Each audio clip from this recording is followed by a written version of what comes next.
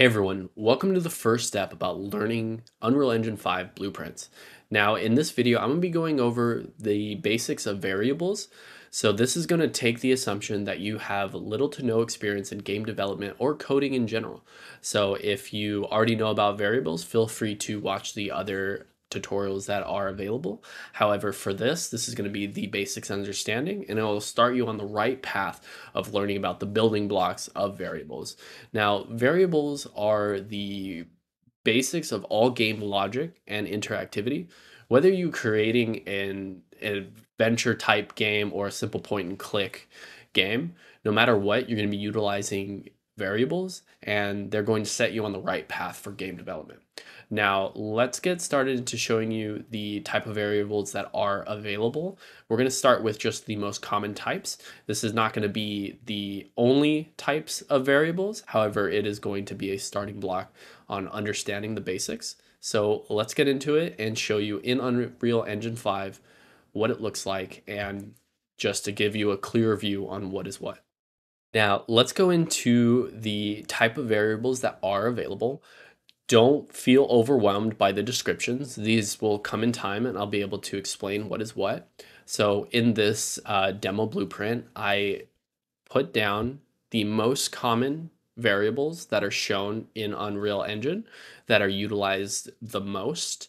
Now, with these, I did include a little description for each of them just to kind of give a simple explanation of what is what. Feel free to pause at any time to take a look and read them.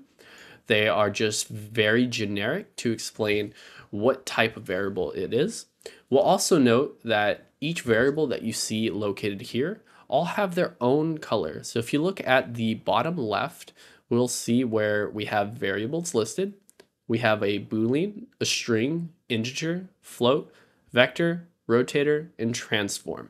Now, these aren't the only variables that are available. There is a lot more. So if I was to actually include this plus button right here, we'll note that it takes me to the bottom. It allows me to create a new variable. However, if I click down this drop down, we'll now see that we have all of these available. So you'll see that I didn't include everything. And if you actually hit these drop downs, you'll see that you now get a significantly more amount of variables that are available. Now, note you're not going to be using every single one. Some of these will just appear when you need them. You may not actually touch all of them. You'll touch some of them, but nonetheless, there is a lot that is available. But we're going to just start off with the basics. Let's not get overwhelmed, and let's just start with the Boolean variable. So a Boolean variable is a very simple yes or no question. It's a typical true or false variable. What it does is it will tell you if something is either true or false. So in my example here, is the door locked? Is that true or false? So if the door was in fact locked, and we are asking if it's locked, then it would be in fact true. Now, if it is false, let's say the door is unlocked. So then the Boolean would say that it is false. So typically, if you had a Boolean variable, and let's say we needed to confirm that this is in fact locked. So if it's locked, this Boolean should be true. We would want to make sure that this is ticked on. This would tell us that the Boolean is now true. Now, if it is unlocked, we would want to make sure it's unchecked. So to confirm, unchecked means false, checked means true. Now, it doesn't mean you'll always select the set node here. However, it does let you know that you can manually check if this is either true or false. Now, let's say we set this as true. If we had the Boolean as true, whenever you do the get node, this means you're only going to pull what the variable currently contains. So in our code, if we ever set Boolean to true, if we then call it later on, we'll contain what the current value is. So if we set this to true, that means later on when we do the get node, it will be true.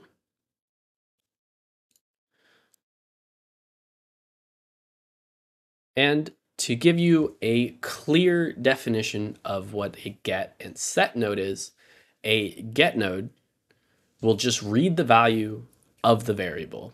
So you're only taking what the variable currently contains. The set node means that you want to now change the value into something completely new. So you may want to alter it. Let's say for a Boolean, it's very simple between true and false. But if you were to use numbers, let's say you had a value of 5 and you want to change it to 4, you would do a set node and then you would change it to 4. Now, you can't add numbers to Booleans. They're only true or false, but we have other variables that would contain numbers, and we'll get into that in a bit. But to give you a clear definition between the two nodes, they're very useful and they're utilized very often. So let's now move on to the string variable. The string variable is essentially just a text form. This could be a message, it could be a name, it could be the title of your dialogue, it could be an item name that you'd want to pass along.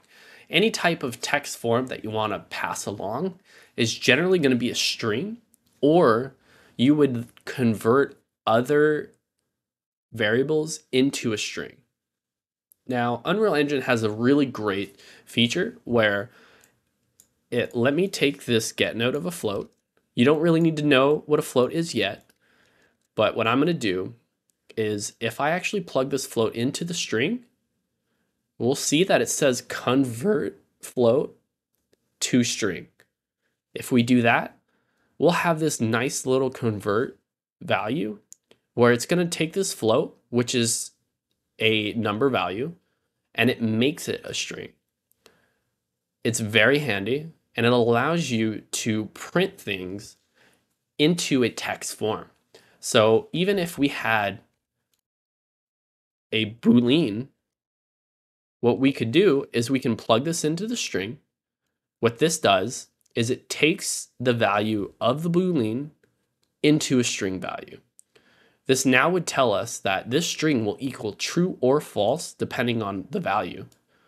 If we set it to true like we did over here, that means this string will now have the text of true. So it would be able to pass along values. It's extremely handy in all blueprints. So just keep in mind that text forms typically come in the string value, and you can also convert other things into strings. Now I'm going to delete these. Let's move on to the integer and the float. Now we're going to kind of talk about these hand in hand because they're very important number values. Now an integer value, they are whole numbers only. They are used for essentially counting in whole amounts. So whether it is scoring points in a game, the number of inventory items you have, it could be anything from how many stars are in the sky, how many cookies are in the cookie jar. You're only going to give whole numbers. There is no decimal points and no fractions of any sorts. You will only pass along the whole number. Whole numbers are like 1, 2, 3, 4, etc. No decimals, no fractions. Now, a float variable, unlike integers, consists of decimals. This allows for significant precision if you're wanting to calculate between time, speed, if you want to calculate the amount of damage you're going to do, whether you're doing math that multiplies together.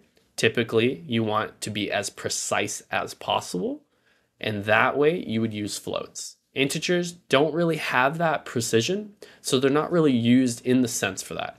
As well as you wouldn't really use a whole number for time because you're not going to be able to calculate the seconds and things like that. So typically, floats are used for anything that requires precision and you want to calculate more accurately. Now, of course, out of all four of these variables we have talked about, we have the get node and the set node.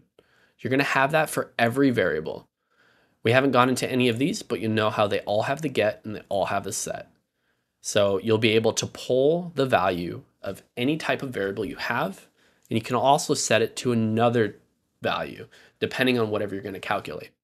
Now, you don't have to plug in just one thing into these floats, as well as for the strings, you don't have to just plug in one thing.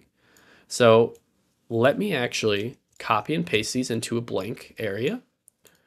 What you can do is let me pull out my integer as well. We're just going to do very basic math. If we were to pull off this float, we'll now be able to see a list of everything we can now add. So this is going to add a bunch of other nodes. Now, I'm not going to go too in depth on nodes right now, but all you need to do is know that we have the ability to add, subtract, basic math functionalities. So just by typing add, we'll be able to see that we have all of these add operations. Now under operators, this is the very generic add. So if you're wanting to do addition. Now we have a float, which consists of decimal points and fractions. It's a number value. And for integer, we have whole numbers only, but we can actually plug this in directly. And you'll notice where it says promote to float to integer. So this is going to actually change this to an integer. So we're able to add both of these number values together. It's not really common for coding languages to allow this. So that's what's really helpful here. And then we can actually plug this into the float. So what this does is we're taking the current value of float and adding the integer value and then putting it into float again. So we're combining these two and setting it. It's basic math that's available. Now, let's get rid of this and go back over here. The other thing I want to point out is every variable has a default value. So if I select on Boolean here, we'll see default value on the right side. Now we'll see that for Boolean, we only have a checkbox, and this is to show whether it is true or false. As you see, the tooltip is changing between false and true. For string, we can enter something here, enter anything. And that will now mean that this string value's default will always be enter anything until we tell it otherwise. So if we started the game, this value will be enter anything. And then until we set this to anything else, like now let's add. Once we were to set this, now the value will become this. So just keep in mind, there's always a default value and there's always the ability to change it. Now for integers and floats, you have the same thing. You have a default. We'll notice that we have a period that is going to separate between the decimal points. So we could do 10.74. And then for integer, you can only do 7. If you actually hover on top of the number value, you see how I have my arrow change. I can actually scroll this left and right. You'll also notice I can go into the negatives. So it does handle positive and negative numbers. So we can set that to like -2. You can also do the same thing for floats for a positive and a negative. Another thing that you may have noticed that I'm doing this entire time is that whenever I make a change, I'm selecting the compile. Selecting compile will update the current blueprint you are using. And what it will do is it will check out of all the changes that you've made and make sure that the blueprint is good to go. So as you hover on top, it says good to go. If I was to ever do anything that didn't make sense and the blueprint would say, hey, this is wrong, this won't be a green check mark. It will actually be red. So just keep in mind on that. It's something that you would do very commonly. Once we go into nodes in a next video, then we'll be able to go in a little more about compiling. But just keep in mind, you want to compile often. Next, we're going to go into the vector variable. Oh, it looks like I misspelled something here. So let's do rotator. All right.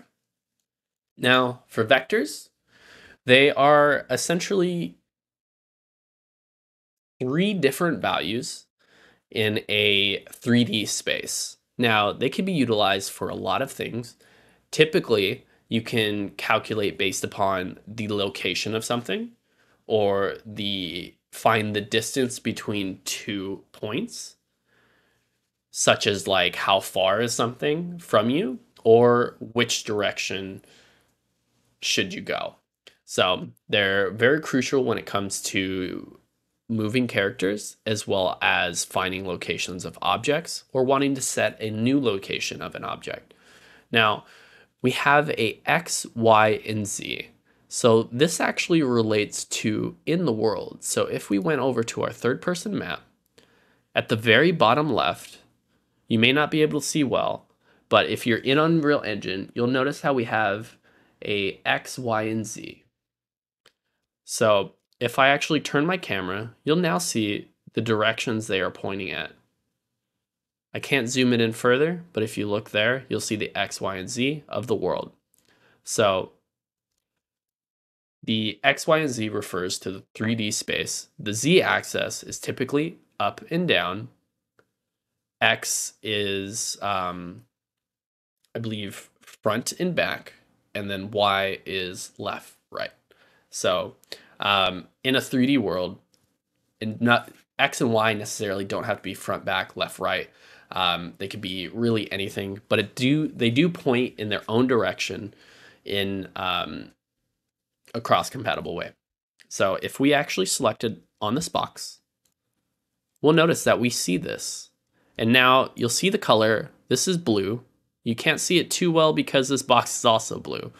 But we'll also see X, which is this red line. And then we have this green line, which is Y. If we actually held down this arrow, we would be moving in the X-axis. If we held down the Y one, we move through there. And then we can do the same with Z. Now, this is just to explain between what an X, Y, and Z is. They have multiple uses and can be used in a variety of different ways. Now, I hope that gives you kind of an example of that. Now, if we went back into this variable of a vector, if we copy and paste this over here, another thing to note that is very important is you have the ability to split the struct pin. Now, if we hit split, what this does is it breaks down each into their individual parts. Now, one thing with vectors is that typically you can plug a vector into a vector. So if you have a precise location or scale or whatever type of XYZ that you want to plug into, you can do that. Now let's say you only wanted to plug in the X and the Y. So if you had this, and let's say you had an X and a Y over here, and you wanted to plug these in, if you did this, you can only put in one value. So if I plug this in, I'm not able to actually provide the X and the Y. I'm only providing X right now. So you'd want to split this and plug these in. So let's say I wanted to not plug in the Z axis and I wanted to put in my own value. So I put 500. So now I have a new vector that has the XY as well as a brand new Z axis that maybe I calculated something totally different that I wanted to provide. So that's very key to make note as well. And then you also have the ability to recombine it as well if you didn't want to. And you'll also notice the value I entered in is still there. So just make note that you do have that available there. Also, now that I deleted my variable, we'll know that my vector is gone. So let's bring this back into here. What you'll do is under variables on the bottom left or whatever you may have your My Blueprint located, you can click on vector, hold it, and drag it into the world. Once you let go, you'll now see you have the get vector and you have the set vector. So if I do get vector, now I have it back. If I was to do this again, we'll now know I have the set node. So very important that you know how to drag in a get and set node. Another thing to note that we won't go into in depth here, but if you were to left click the vector, or right click, I believe, for those that are right-handed. I'm left-handed, so my controls are typically inverted, but nonetheless, the opposite of your normal click button. Oop, let's select on here. Oh, sorry, let me delete that and actually... Okay. Actually, scratch that. We won't go into that. I was going to show a different functionality, but we'll go into that with nodes right at a later time. So now let's go into the rotator variable. For a rotator variable, this is essentially just the rotation of an object. This allows you to control different type of angles. Maybe you want to turn your character or turn an object. So for this, you also have the X, Y, and Z. So if I went back into the world over here, we'll see how I'm still clicking on this cube. What I can do is over here, this allows me on the top right to select this rotate objects button or the hotkey E. So by pressing E, we'll now note that my arrows have now changed. So now I still have the X, Y, and Z, but we'll see where Y is this one. So if I held this, I can turn it as such. And if I hit on the Z axis, I am turning left, right. And then if I hold down the X, we'll turn this way. So you do have the ability to rotate things, and it does help with a variety of different reasons on whatever you may be turning your character, turning an object, or maybe you're wanting something to maybe spin on its direction as it's floating to something. Whatever the reason may be, you have it available. So that also comes in the XYZ, and you also have the ability to split that as well. So you can control whether you want to turn the X, the Y, or maybe you just want to change just the Z axis, the Z yaw. So they have different names, not exactly axis. You have X, which is the roll. You have Y, which is pitch, and you have Z, which is yaw. So very important. And you also have the ability to recombine it as well. Now, transform is a bit more, it provides a significantly more amount of information based on either the character or the object you're passing along. Now, a transform actually includes not only the location, so the vector of where they are in the world, or whatever type of location it is, it also provides the rotation, so the way the object is facing, and the scale. So for the scale, if we went back into the world, we're going to go back over on the top right where we can select and scale objects, or hotkey R, and we'll now see that this has changed once more. So you can also scale this as such, just like on the X, Y, and Z, and scale it as such. Another thing is if you actually click on the middle, you can scale all of it at once. Another thing to note is Control Z undoes everything. Sorry, English stutter. And then if you select on just the arrow that is between the both, you can scale on just those two. So very important to note on that as well. So there's scaling, there is moving the object, and then there is rotating the object. And then you have the ability just to select it. So you can select on each thing just to find info. Now let's go back over here. The thing with transform that is most useful is in fact the split struct. So you may not always want to provide the location, the rotation, and the scale. Maybe you want to leave the scale as is, but you want to be able to change the rotation and the location. So as such, if we were to split this, we could plug the location and the rotation, but we want to leave the scale. And we can leave it as is, just as we did for the vector. Another thing to note is that in transform, so let's recombine, not only can we split this, we can actually split it even further. So if we wanted to provide just a very specific location, so maybe we only wanted to plug in the z, we can also plug in the rotation, and maybe we want to split the scale as well. So you can go even further and plug in just the scale of the z and leave the rest. So you can go even further into splitting and break down the information you want to pass along. Or maybe you have different nodes that you want to plug in. So let's recombine this, recombined, and then let's recombine this as well. I'm going to undo a lot of this. Okay, cool. We'll leave that as is. What I'm going to do is I'm going to grab my vector, and then I'm going to grab my rotator. So, or rotator, let's say I'm going to plug this in. I want to give that value. But for this vector,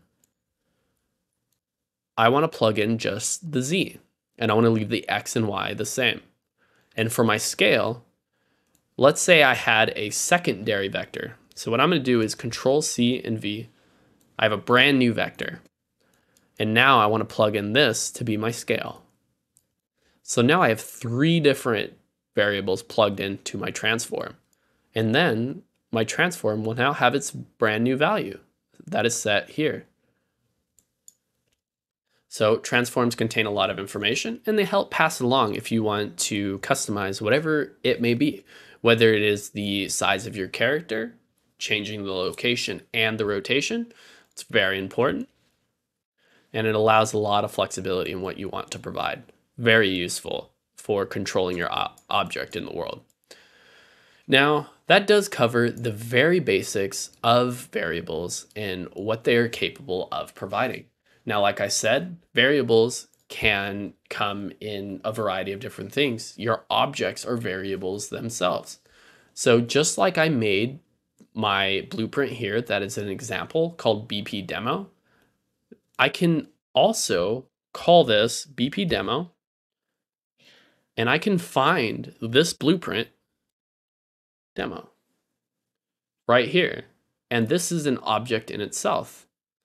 So let me change this type to single. We'll go into what single actually means in a bit, but let's pull this in here. So now this blueprint is an object reference. So all blueprints can be called and referenced as a variable. Just like we set a float, a rotator, a vector, a transform as such. All types of blueprints of any kind can be called as an object reference. Essentially what that means is, let's say your character has a gun, and we'll call that let's just call it an assault rifle.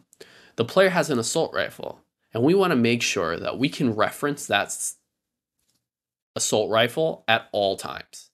So whenever we want to call the assault rifle, we would have a blueprint or reference assault rifle that we would be able to call, and it would reference that assault rifle whenever we needed to. So it's very important to know that you have the capabilities of setting variables that can set the assault rifle as this variable, and then you can call it whenever you want. Variables are extremely helpful, and they set how to control the flow of your blueprint. So let me delete that. The next thing we're going to go into is two other types of variables. So we have the array, and then we have a map. Now, everything I've shown you so far has been single variables. And what that means by single variables is they only contain one set of information and they change only that piece of information. So for example, this string here has a default value of enter anything. It only has one value. So if we were to set this value, we can only change that single value. However, for an array, it's not necessarily the same thing. So for that, in an array, you can have more than one value. Now, this is where a couple of things require referencing so that you can make sure you're always calling the correct value that you want. In an array, they have things called index. An index is a reference point to find that value. And also note that an array will always start from the value of 0. So it doesn't count like you normally would with, like, let's say you're counting with your hands and you go 1, 2, 3, 4, 5. For an array, it actually starts from 0. So instead of counting on your hands, it's going to go 0, 1, 2, 3, 4, 5. The first index is always 0. So if you ever need the first value of an array ever, it's going to be 0. And you'll also notice that when I pull some type of nodes, now you may not know what nodes are yet, but you'll notice the default goes straight to 0. That is always going to be the first value. Now you could go out of your way to always set the first value as 1, but that's a lot more work, and that's not really what most people do ever. So just keep in mind on that as well. Just get used to the fact the first number is going to be 0. Now, for that, you're able to set as many arrays as you want. So I can add another element here by hitting that plus button, and I can set something else like shark. So now 0 will always reference apple, 1 will reference pie, and now 2 will reference shark. Now, things that you can do with arrays is these other common nodes that are used with an array. This get node that you see is kind of similar towards what you see with this get string. Now, what you would need to do is when you do a get node off an array string, you are going to pull whatever index that you want. Now, an index is also an integer. It's a whole number that is referencing the index in the array. So if we did a whole number of 1 in this get node, this will pull pi. And where you see the output over here, this will then give us the output of pi. Now, if we change this to 2, it'll do the same thing. It'll give us an output of shark. Find is very similar to the get node, except it's kind of the reverse. So let's say we had an array and we wanted to see if the array had shark. Now, this array does have shark, and what it would do is it would provide the number 2. It would tell us that the index is 2. Now, if we hover on top, it says if the index was found, we'll get the value of 2. However, if it wasn't found, like if instead of shark, we were trying to find tree, the index would come as -1. It would tell us that it's not found, so it does not exist. So that is also important if you're ever checking to see if a value exists inside of an array. The other thing to do is if you wanted to add an item to an array. So let's say we wanted to add tree. What this would do is it would take the array string. We would then want to add. So what we would do is we would add the next value. So the next value would be added, which would be 3, and then it would add in tree. So we would just be adding one more value to there, and then it will also pop out the index integer. So this would now be the index of 3. So let's go ahead and just redelete that. And then we have set array element. What this does is this will actually set the specific index that you want to be the certain value you want. So if we want a tree, we can then set this as the index 0. What this would do is just like this set node, we would set index 0 to tree. The other thing to note is size to fit. So if false, we won't actually set any array element if the index ever exceeds the amount of elements here. So let's say we had 3 elements like we do, but in the set array element, you wanted to set the index of 4. What would happen is it actually would not go through because we don't have a 4 index. We only go up to 2. So this would not fit. Now, the other thing is if we hit this to true, this will now set the index of the array string 4 to tree. So just keep in mind that you would need to have this toggled on or off depending on the purpose that you're wanting to set. So that's an array. Next, we're going to go into maps. So maps are similar to arrays, except instead of index, you can actually set your index to any other type of variable. So if we hit on array string, we'll see how index 0, index 1, index 2. For my example here, I have a map of string. So instead of index, I actually have the value is apple and the value is pie. So I kind of made this in reverse. So instead of searching if we have an index, we are searching if we have an apple or if we have pie. So just like the get nodes that you see, we have the find. And what this would do is we would want to search, does pie exist here? And then it will show us the value if we did have pie, which is here. So this would actually provide the value of 2 right here. The other thing we could do is that it could be any other type of variable type. We could even just put in a Boolean. Now this will tell us, are you sure you want to change? Let's change this. Let's hit the refresh node. Refresh all of these, and we'll now show that these turned red. So now these are Boolean variables. What this would do now is that if we find pi, it'll then tell us whether, let's compile, whether this is true or false. So if we found pi, it would tell us, okay, pi is true. Keys, what this does is it will pull out a list of the keys that are available in the map. And by that, the key is referring to apple and pie. So it will provide us a list of apple and pie. So this value will then give me an array consisting of these two values. Length is very simple. It simply tells us how many values are here. For apple and pie, we have 2 values. This will give us an integer value of 2. The other thing is to check is contains.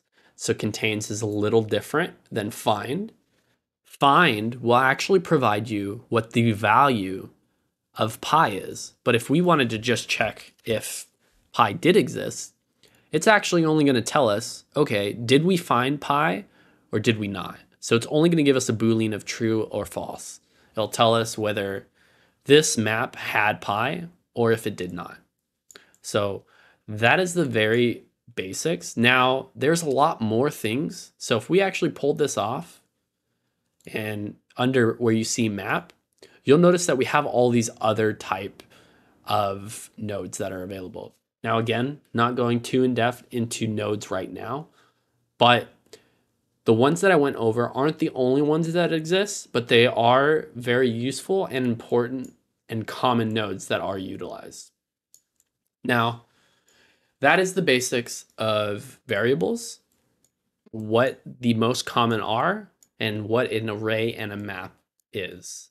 So these are just very generic basics. However, I hope that you've learned a lot off of this. If you enjoyed tutorials like this, feel free to hit the subscribe button. I have also shorts that I post common as well as adding them to TikTok. However, just feel free to hit that subscribe button, join the Discord. I appreciate all of your support. For any feedback or recommendations of videos, feel free to reach out, comment, join the Discord, and thank you all for your time. And I hope you've learned a lot off of this video.